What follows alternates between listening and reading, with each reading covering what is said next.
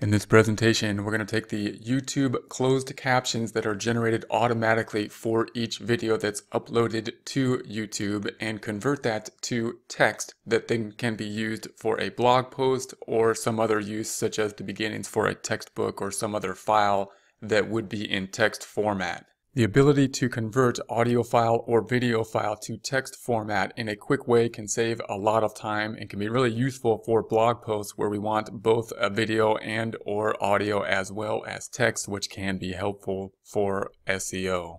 This can also work for blog files as well, but you'd have to convert it into an MP4 from an MP3 or an audio file to a video file so that you can then upload it here to YouTube and then let YouTube convert the closed captions and then convert the closed captions. There's other types of formats that we can use in order to take audio or video file and convert it to text, but I find the closed captions in YouTube are getting much better and therefore they work pretty well, and we can convert them using just Word and Excel, as I'll do here, although there's other formats we can use too. But we're going to keep it simple here, just using Microsoft Office products, just using Excel and Word. So once we find the video that we want to convert to text, then we can just go to the edit. This of course is going to be our video that we're going to convert here. And if it's not yet in YouTube, we'd have to upload it to YouTube and have to wait a little bit for YouTube to create the closed captions. So have patience. YouTube is creating closed captions, which is great, and therefore it might take a little time to do so. Once you're in the editing mode, you'll see this icon up here. The CC is the closed captions. So if we select that icon within editing of a video, we're going to have a default. It often makes you select a default, and it already seems to know what the default is, so I'm not sure exactly why you have to do this, so I do it every time. But there is that. Then we have the closed captions that are generated automatically. So we'll just select those closed captions and it'll give us a few different formats that they can take, these closed captions.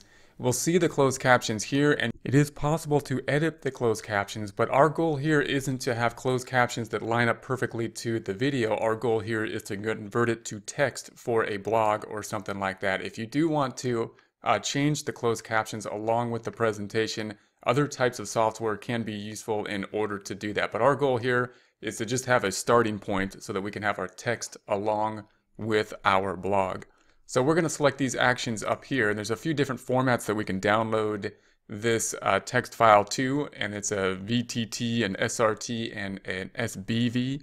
I find the SBV is the easiest for us to convert when we have it in Excel. So I'm just going to go to this icon here. It's going to then download this information. Now I'm going to put it to the computer. We'll just save it onto the desktop. I'm going to keep the captions here just because I'm just going to copy and paste it into Excel anyway, so the name of the file doesn't really matter right now. So I'm going to say save it, and I already have something there, so I'm going to say yes. And in Chrome, it'll generate this file down here, and that's all we need. So we'll just open this file up. And here we have it. Here's our information. Now it's coded to give the time codes within this file, which we have to edit out. And it's also coded to have only a certain amount of text per line, so it would only have a certain amount of text per screen. What we need to do is take out those spaces and just edit that out. Once we do so, then we'll have some text that we can further edit. Now, we're going to end up with basically text that has no capitals, no periods, and we'll have to go back through it and just read through it, add the punctuation. And I've looked at other software to see if it does a better job of adding the periods and the punctuations and the capitalization. And I'm not seeing it with the free software yet. So the closed captions work pretty well once we are able to take out the timing and then take out the spaces. So let's go through that process and we'll see what we end up with. So within here, I'm just going to say Control A. That should select the entire text, so then I'm just going to right click and copy that information.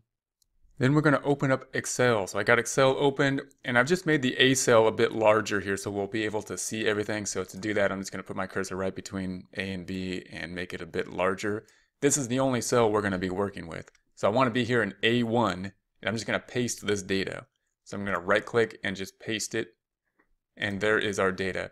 Now you don't want to click anything else because it's already selected. The area we want is already selected. In other words, if I scroll all the way down, I don't want to select the whole column. It stops right there. I just want to select where the text is. So if I scroll back up, it's already selected. Now we just need to format this, and we're going to use Excel's filter options to take out the timing information, and then we'll go over to Word and format it a bit more there. So to do that, we're just going to go to the data right here. We're going to go to the sort and filter, and we're going to add this little filter item. Once you do that, you'll see something pop up here. So we'll hit that. We'll see this little filter thing, little filter arrow, will pop up. And once we have that, we can select the filter arrow. And I'm going to go down to text filters. And what I want to do is I want to find everything that has these timestamps. And one way to do that is to say I'm going to have everything that starts with a 0:, because this video is not more than an hour long. So everything that has a 0 is not going to be what I want. It's just going to be a time thing, and I want to get rid of it. So we're going to go to text filters begins with, and I'm going to say it begins with a 0 and a colon. And then I'm going to say OK. We're going to say OK, and it'll select everything with a 0 and a colon. Again, I don't want to click everything else because everything I want is selected already. If I scroll down, everything that's there is selected. It basically hid the text that we actually want. Those are going to be in between. See how these are all hidden here? So the ones that are selected, we want to get rid of those. I'm just going to delete. I'm just going to select delete, or we might be able to right click so we can see it and delete. I'm just going to select delete. We'll say delete rows. And there we go. So once we do that, it'll delete all the ones that we had selected. It'll leave just the text then. Once again, I don't want to click anything else because it has everything that I want highlighted. That's all I want to do in Excel. Now we want to go to Word and convert this from Excel to Word. Now because I used the right click on the delete and not the delete button on the keyboard, it actually didn't select exactly what we want. It's selecting the entire column. Well, actually, it's going down to the same space we had before. So we might want to reselect it. I'm going to highlight just to the text we need and scroll down just to the text that we want, so we don't have any added information, although it probably wouldn't matter. And then we're going to take that, we're going to right click and copy that information, and then we'll go over to Word. So within Word, I'm just going to right click and we will paste it, and just paste it normal, the first one. And so there will be our information. I'm going to scroll up to the top, and we'll just format this a bit. I'm going to select the whole table. We'll select the whole table, and I want to convert it from a table to text now. So we're going to convert it to text first. When you select the table, you'll have this layout tab in table tools. So we'll go to the layout tab, and then we're going to just go over to the data set and convert to text. So convert to text. Now, when I convert it, we have these options of, they're going to say, well, what do you want in between? Do you want, we have to put something in between where the cells are. We're going to say other, and all I want in between is a space. So I'm just going to say, give me a space in between the text, and that's it. So we're going to go OK, and there we have it. Now we have our text. Now here, what we want to do now, it's not, we could format it even more than this. Notice these aren't in terms of sentences, they're in terms of line breaks, how much fits onto a screen for a slide. So what we need to do is remove all the spaces.